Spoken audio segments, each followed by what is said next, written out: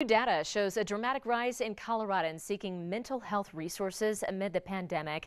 Now, both advocates and state leaders are making it their mission to increase awareness this May for Mental Health Month. KRDO News Channel 13 is live in our newsroom to explain. Jen. Heather, mental health advocates like the reigning Miss Fort Carson tell me it's time to stop the stigma. It's why she and others with the state are pushing for more affordable access to resources. Mara Spence Carroll has struggled with ADHD, anxiety, and depression all her life. I grew up thinking that I was just really disorganized and that I had a hard time in school and that, sometimes people just get sad. The active duty soldier and reigning Miss Fort Carson says it wasn't until she turned 20 and joined the military that she knew she needed to seek help. Growing up, we didn't have the kind of money for that kind of thing.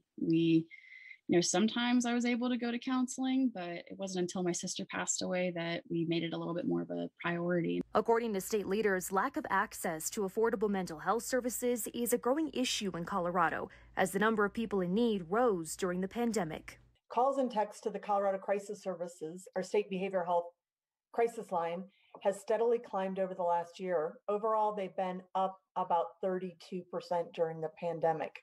It's why organizations like Mental Health Colorado are working with state lawmakers to create better resources, like free mental health services for kids returning to the classroom. If we're going to mobilize our efforts and resources to do something sensible for the long-term health of the population, here's your cohort, here's your target population. But advocates like Mara say, most importantly, people need to know they're not alone. I remember being in that exact position because, like I said, I've had this my entire life. I've always been ADHD.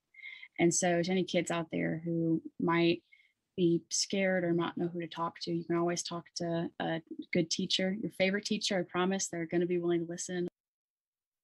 And mental health experts say some of the coping mechanisms we actually used early on in the pandemic, like Zoom or phone calls with loved ones, can still be a big help right now. We've also put some other state resources on KRDO.com, including a 24-hour phone line. In the newsroom, Jen Moynihan, KRDO News Channel 13.